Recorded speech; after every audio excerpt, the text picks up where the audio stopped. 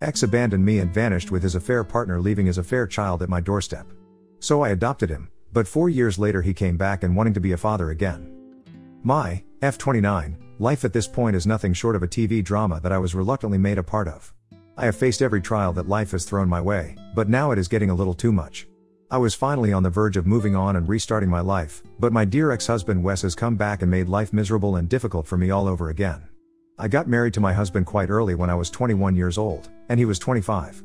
We were childhood sweethearts, and I always knew that he was the guy I wanted to spend my life with. He had been my senior in school and lived just 2 blocks away. I always had a crush on him, and I am sure he knew that. Heck, the entire school knew it. But he never tried to pursue me. I think the age gap deterred him, and rightly so, or it would have been very creepy and problematic otherwise. Once he graduated from school, he went on to study engineering at one of the top colleges in the country. When he left, I was just 14 years old and was getting out of the clingy and cringe phase of my teens. I outgrew my crush on him, and it was easier because we were not in contact. I stopped keeping tabs on him, and he became a faint memory in my mind by the time I graduated from school 4 years later. When I was in my first year of college, I happened to bump into him in a club I was partying in. I was there with my friends, and one of my friends, Hera, told me that a guy had been checking me out for a long time. When I looked over in that direction, I didn't recognize him. He looked familiar, but I was too drunk to even place him correctly. I told Hera to ignore him and continued partying, but she said that he was being really weird and that I needed to confront him or she would. The thing with Hera is that she has a very bad mouth, and I knew that if she went over to talk to the guy, it would just end up in a lot of drama and chaos, and I didn't want that spoiling my night. I told her that I would talk to him and that she didn't have to worry. I went over to the guy and asked him what his deal was, but he simply said that I resembled someone he knew from school, someone named Sarah. We got to talking, and I then realized that he was the same guy I had a huge crush on in school. By that point in time, I was completely over him and could actually joke about it and make fun of myself. He asked for my number, but initially, I thought nothing of it. Gradually, however, it became evident that he was trying to pursue me. And God, it felt so validating. Here was a man who was chasing me like a cutesy little lover boy, and he was the same guy I used to blush around for years and years when I was a pimply teenager. Honestly, the minute I saw him, I developed a crush on him again, but I let him pursue me for a while. I was loving the chase, and I was not going to let him off easy. He had graduated from college by then and was doing quite well for himself. Soon, as we became friends, I realized that I could go to him for emotional support, I could talk to him and feel better. It felt like a true companionship. We got close pretty soon, and it was like having a crush on my best friend. 6 months after our chance meeting, he asked me out, and that was when my belief in our togetherness was reaffirmed. I had thought that I would end up with him ever since I was 12 years old, but let's be real, that was just a kid's wishful thinking. I had let go of that fantasy as I grew up, especially after he left for college. But when he asked me out, I knew that we were endgame, and nothing could ever keep us apart. I wish somebody had told me that I was about to make the biggest mistake of my life and that this man would be the reason for so much mental agony and tears that words could not describe. 2 years later, we got married.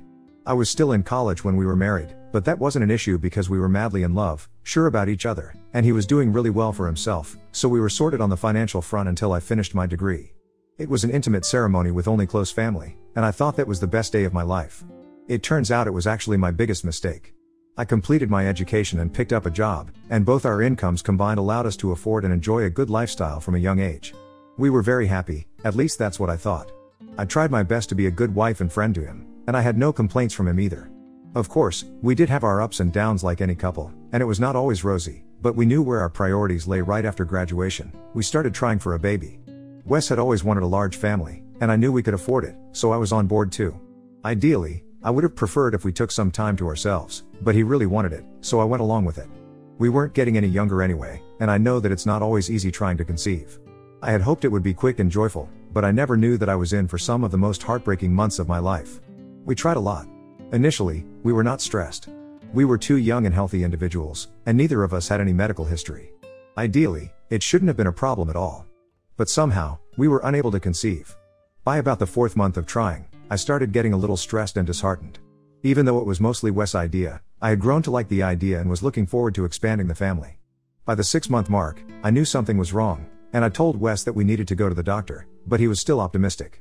He said that it just takes time for some people, and unfortunately, we were one of those. I did not have a good feeling about this, but I didn't say anything because I didn't want to dampen his spirits. Plus, I knew that what he had said held some truth to it. There could be multiple factors behind why we weren't able to conceive. We kept on trying, but we had no luck. After another 3 months, things got weird and tense at home. I was mad at Wes because he wasn't willing to go to a doctor for checkups and to see what was really wrong. He was mad at me because he felt I was stressing out a lot, both because of work and because of this personal struggle, which was then having a poor impact on our chances of conception. Both of us were not willing to listen to each other, and it was like we had reached a stalemate. Ultimately, I decided, or rather, in hindsight, Wes manipulated me into quitting my job because he made enough for the both of us anyway so that I would be able to relax and just focus on the family. I was a fool for listening to him, but I did it nonetheless. I knew that this was the only way out of this rut, and to be honest, I was hoping that this little theory of his would be proved right, and we would end up with the baby we had been trying so hard for. I quit my job, I did everything he asked me to, but it just did not work. I was getting frustrated, and so was he, and ultimately, both of us realized that we had no option other than going to a doctor and seeing what the issue was. We had to take multiple trips to the doctors and multiple tests, and at the end of it, we found out that I would never be able to conceive Wes kids naturally. It was a devastating blow to both of us. I was perfectly healthy and fertile otherwise, but we were just not a good match, unfortunately. Think Monica and Chandler from Friends, but the only difference was that I had absolutely no support from my husband, let alone support in the way Chandler stood with Monica. It was a trying time for us as a couple, and we took some distance from each other. He blamed me for being the one with the problem because he did not want to admit that it was something that no one could have anticipated and that if it was, in fact, a problem, both of us were equal parties to it. He was too misogynistic and regressive in his thinking to see the issue as it actually was, and it just created a lot of bitterness and resentment between us. We went for months without talking to each other. We weren't even roommates at that point because I had shifted to another room. All this tension took a huge toll on my mental health. Wes at least had work to escape to. I had nothing to look forward to. No baby, no job, and now a husband who didn't talk to me or who thought I was the problem and the reason why he wouldn't get his dream family.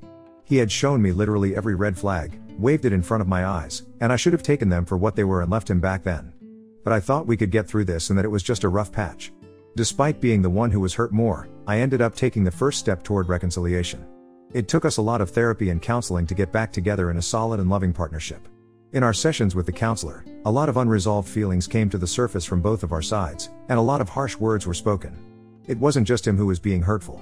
I was mean and nasty as well. We were both just suffering, and instead of dealing with this together like partners, we were involved in a perpetual blame game, and were just not willing to see the situation for what it actually was. Our therapist, however, was a godsend, and slowly but surely, things started looking better. I thought that the worst was finally over and that we could now start looking towards the future, but I just didn't realize how wrong I was, and the reason for his changed behavior was something else entirely.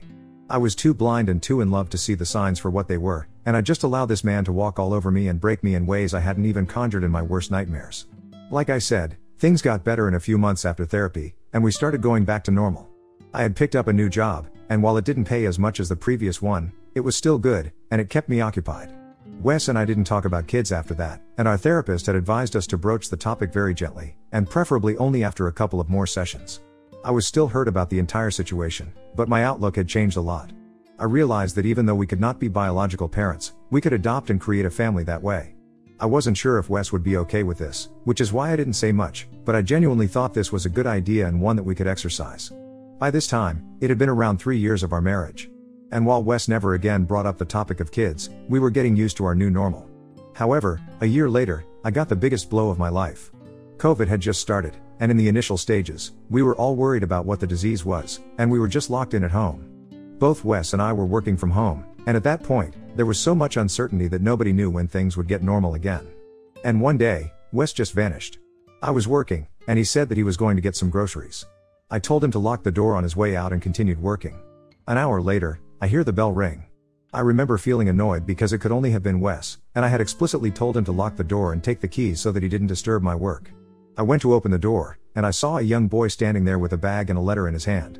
He told me that Daddy and Mommy had given the letter to him, and I was supposed to read it. When I saw the letter, my heart shattered into a million pieces. The letter was addressed to me, and it was by Wes. I recognize his writing. It basically said that this was his son, and he had been having an affair since we were trying to conceive because there was an emotional disconnect and distance between us that he just could not bridge. It started out as something purely physical, but when he got to know that I would never be able to be a mother to his child, something inside him flipped. And it was at that time that his affair partner got pregnant. So he thought that this was divine intervention and that he was meant to have the baby, and he and his affair partner went ahead with it. However, he says that it was getting unbearable for her and him to stay away, and that he was leaving with her, but leaving their child with me. When I first read it, it felt as though someone had pranked me. But at the exact same time, my phone buzzed, and I got the same message in the form of a text from him, verbatim. So I knew this was not a prank.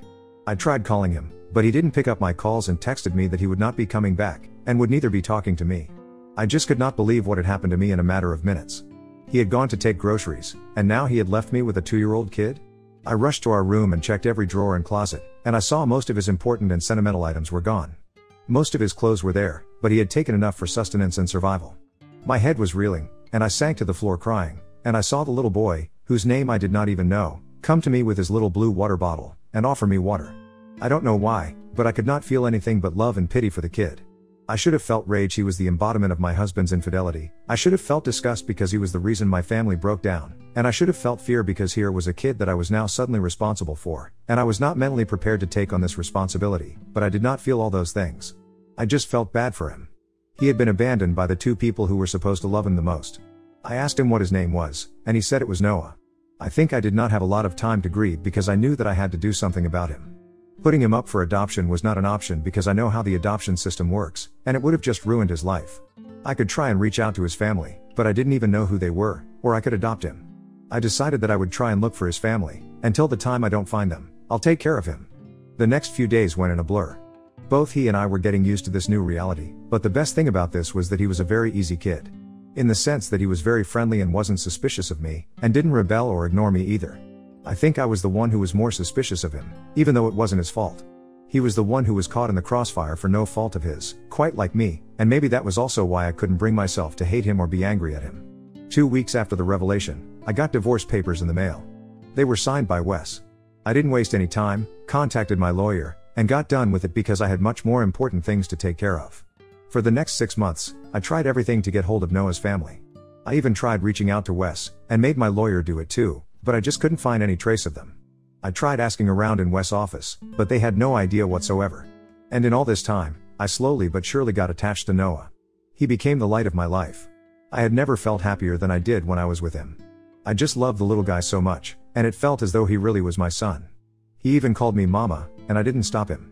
I was there for him when he had his nightmares. I taught him how to tie his shoelaces. I put up his drawings on my fridge.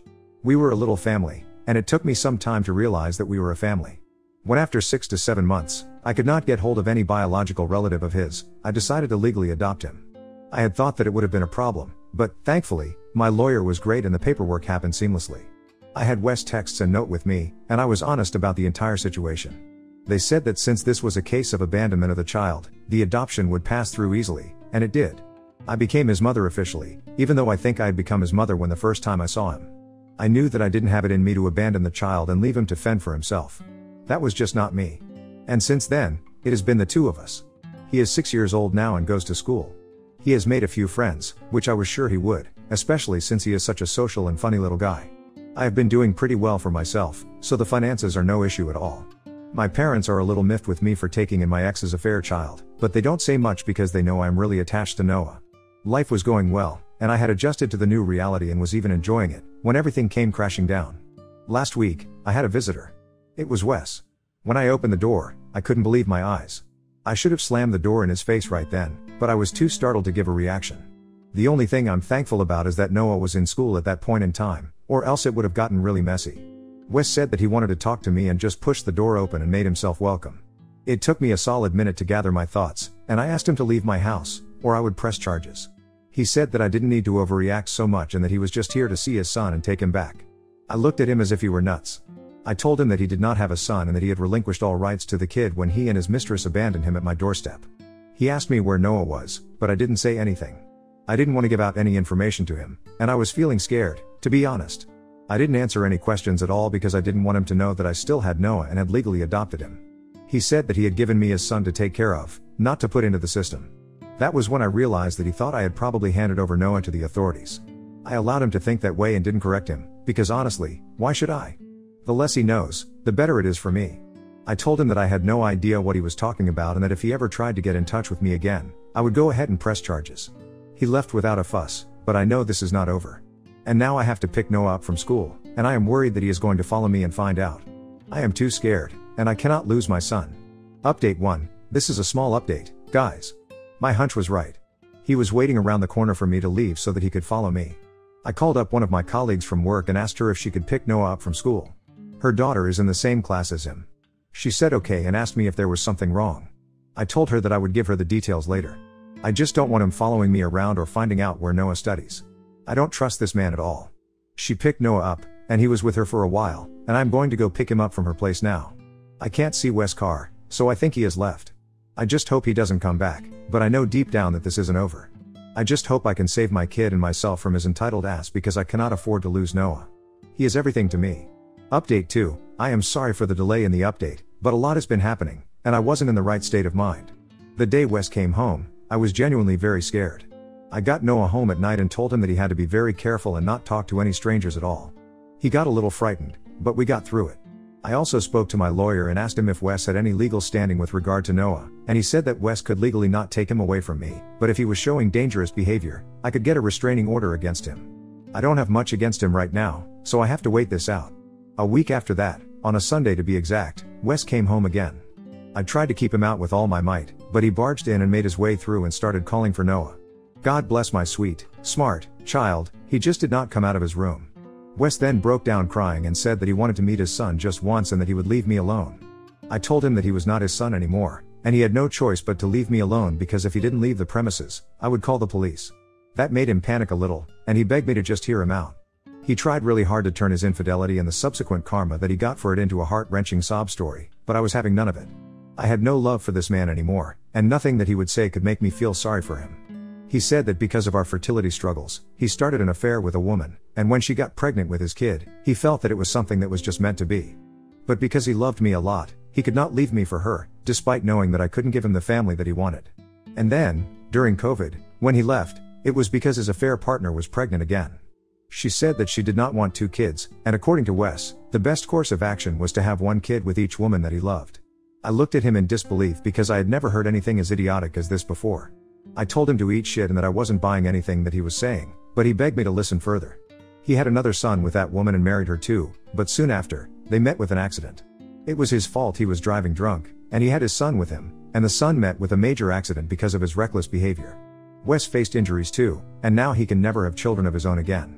The affair partner, then wife, was furious with him, naturally so, and I don't blame her one bit for this, and she left him.